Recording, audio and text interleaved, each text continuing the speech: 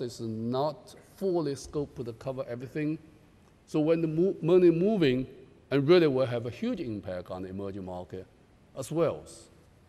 And the money is moving, it's become ever clear.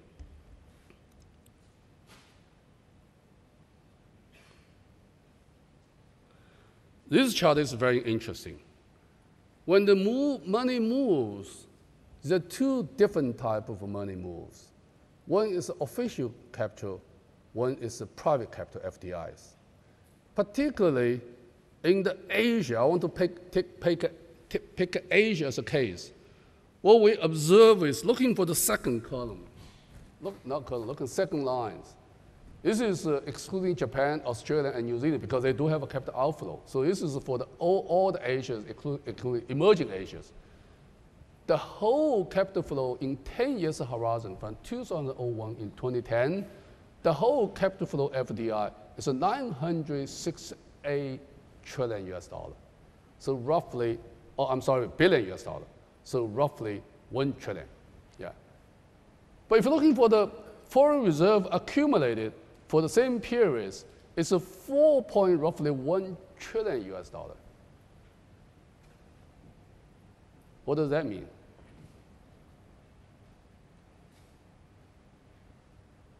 This is absolutely stunning phenomenon.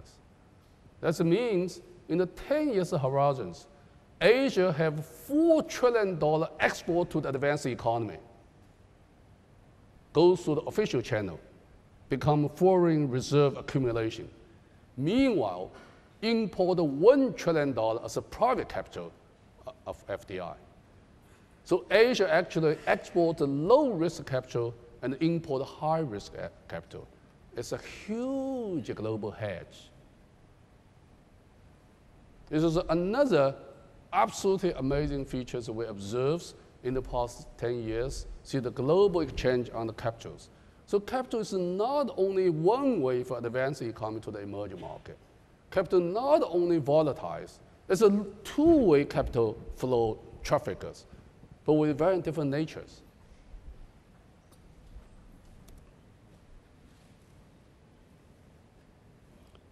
And this is another capital flows.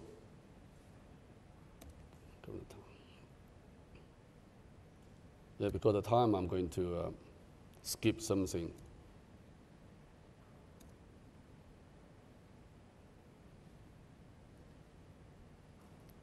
So this also just says how much is the volatility that we have.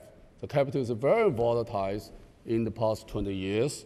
I think I don't need the further explanations for those issues as well. What's the drive force for capital flow? We did a survey. The survey is very interesting. There's cyclical issues, there's structure issues. There are push fact, there are pull fact. The push factor means the advanced economy has a policy push the money, move out. The pull fact is the recipient countries have a good condition to attract more capital flows. So it's two different factors. In cyclical issues, anytime we see the low US interest rates, capital move out. Anytime we see low global risk aversions, when there's low global risk, we see the money move out, and we see the strengths, advanced economy balances, we see the money move out. So this is very from the emerging market recipient point, we see high commodity price, with the capital receiving, high domestic interest rates, capital moving because interest difference is also very big, and we see low domestic inflations, capital moving. So this is very much associated with cyclical issues. But if you're looking for the structure issues, there are more structure is much more fundamental issues. There are international portfolio diversifications. That's a huge issue. That means 81% of the global financial assets going to diversified. To where? The emerging market. Because obviously, when the global share half and half of GDP between the advanced economy and the emerging market low incomes, the financial assets location have moved along with the growth pattern. So this is the international portfolio diversifications. And obviously, advanced economy, low potential growth is one reason. Improved emerging market balances, high emerging market potential growth, and trade openness also attract more and more capital inflow. That's why the reason capital become more and more. And we also did another insurance service on the asset managers, ask what are the major drive force for you to invest in the money. We tell the top 5 is the strong economic growth, sovereign debt issues, and inflation prospects, interest rates, the differentiation between the countries, and industrial or sector-specific characters. And those are the really top 5 reasons they think that's for the asset managers. It's more or less the same thing if we're looking for the pension funds, also economic growth, liquidity, and inflation prospects as well. So if you get these 2 tables together, the conclusion is very clear. The money is going to moving away from advanced economy to the emerging market. And there are few more surveys we have done in the past looking for what's the drive force for the capital flow, and that's the whole thing. So if I can summarize the whole thing about the capital flows, it's very interesting to see the capital flow is increasing dramatically year by year. Number 2, capital flow is very volatile. And number 3, there are 2 channel capital flows. Official capital flow out of emerging market to the advanced economy, we call it up here capital flow, but the private capital flow move into the emerging market from advanced economies. And the private capital flow also more and more lean on the portfolio investments rather than classical FDI. And also, finally, because the global economic structure change, because the growth gravity is moving away from advanced economy to the emerging market, we expect to see more and more private capital flow moving away from the advanced economy to the emerging market. Now, what's the policy to deal with that? But before that, the whole issue is why do we need a policy to deal with capital flow? Capital flow is wonderful, is it? Capital flow helps you to build infrastructure investments. You need a road, you need highways, you need bridges, you need ports, you need all those things to help you do that. Capital flow help you deepening your financial market, right? You need to develop the further instruments in the financial market. You need a broad financial market. You need a deepening financial market. Capital flow help you with that. What's the problem? Yes, capital flow can play very important role. It's very helpful if the capital is in a nice way move in and properly in the right place. There are 2 things absolutely important. Number 1, the capital used in the right place. The Greek case tells us, the Spanish case tells us, just in the past few months, if you borrow all the money into the consumptions, you get a high debt, you get yourself into deep trouble. The Spanish case also, if you get all the foreign capital get into your property market, end of the day, you get yourself into the trouble.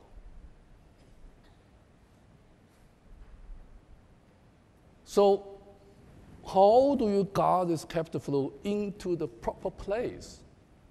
It's absolutely a very important issue and also a huge challenge for the countries, the governments, authorities in the region. The second issue, as I said before, the capital flow is a huge and very volatile. It's in and out, out and in, which cause the market volatilities. Recall just a few months ago, when the money move away from Asia, for example, in October last year, the equity market drops roughly 20%. It's not equity market drops. It's a currency market. It's exchange rate drops, for example, in South Korea, in India, in Thailand, in Indonesia. When your equity market drops, you will say it's equity market. Okay, you invest. I have no money, so I don't invest in equity markets. It's okay. But if exchange rate change, does it have an impact on everyone? The company has a problem because they change your balances. It changes your cost of your material. It changes your price of your exports. So then the story is very different. Then you see what we see early this year, the capital flow move back to the region, the stock market go back, the exchange rates go back. Just in 4 months, the region experienced exchange rates have a 20% down, 20% off. It's not an easy issue because it's a huge impact on production. It's not an issue on the equity market. It's not the earning. It's not the profits. It's not the who gain, who lose. It's the macro issue. It's an output. It's a GDP issue. And even don't mention the distribution impact, who gain, who lose. So the capital flow in general is a very good thing and very helpful.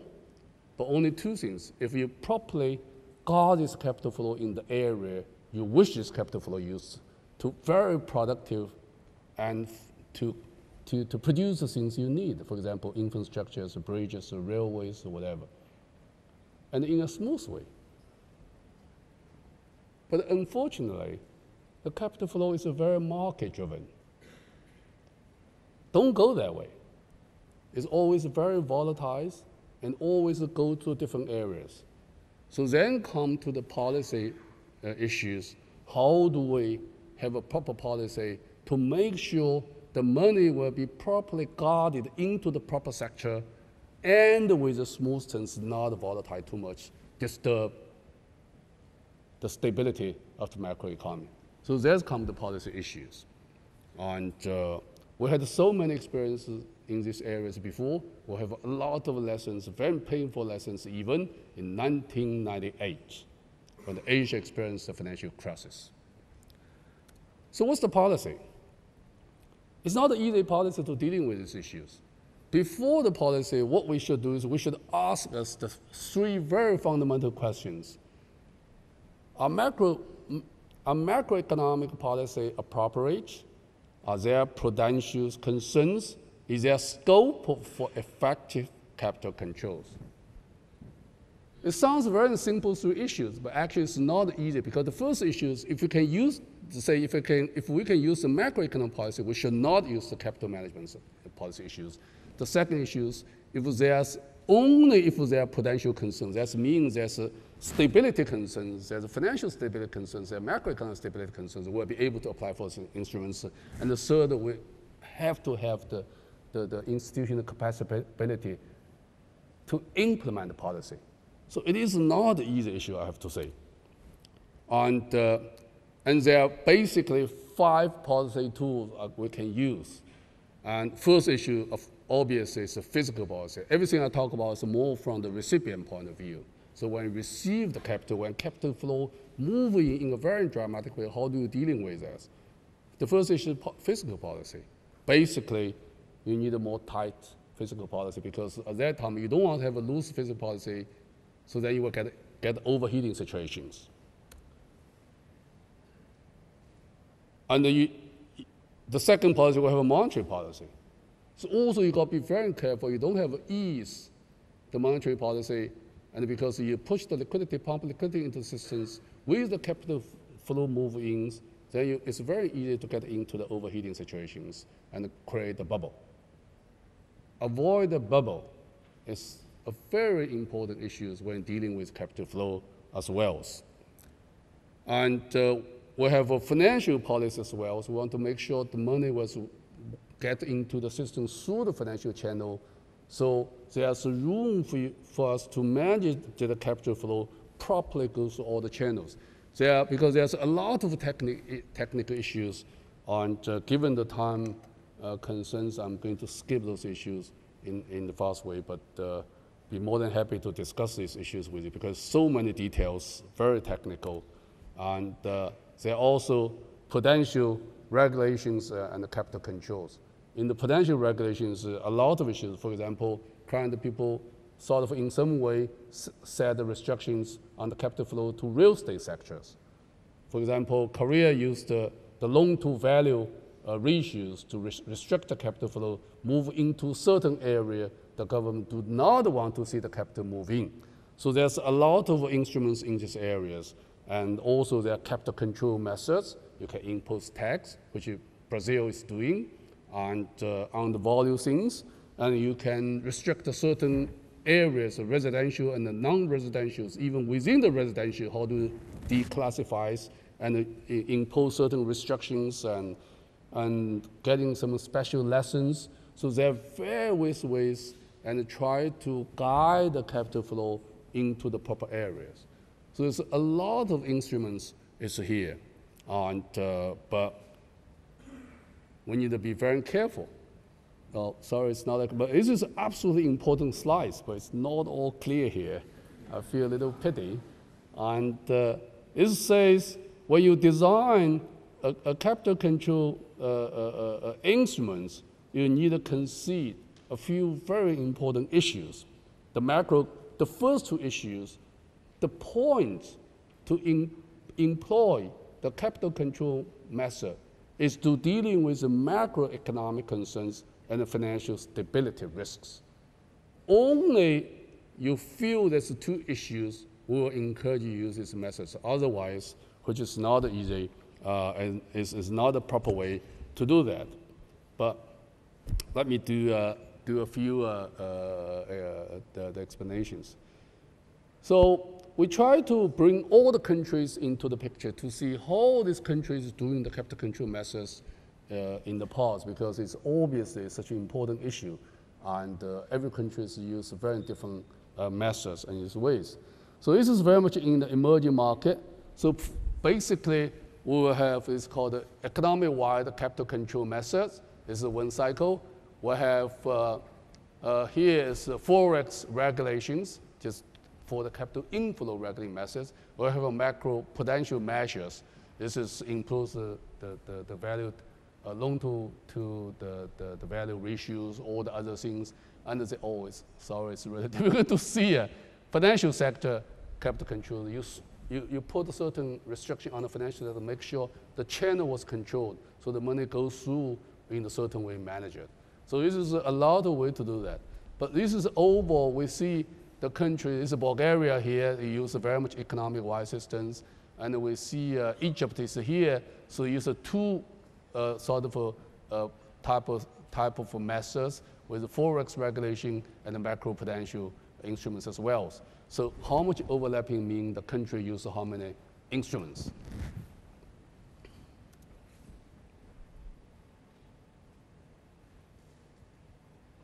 So then, oh dear.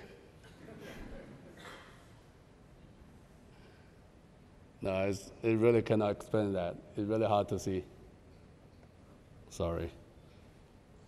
Okay, so I guess I just skip the few and just go back to this fundamental one. Yeah. What we found is, I think what we found is, the world is beautiful, it's lively. So all these countries use a different combination of instruments to dealing with capital flow in a different way. And obviously have a different impact. And someone works very well, someone we don't. But what we try to say is, oops, it's gone. Why the picture is gone?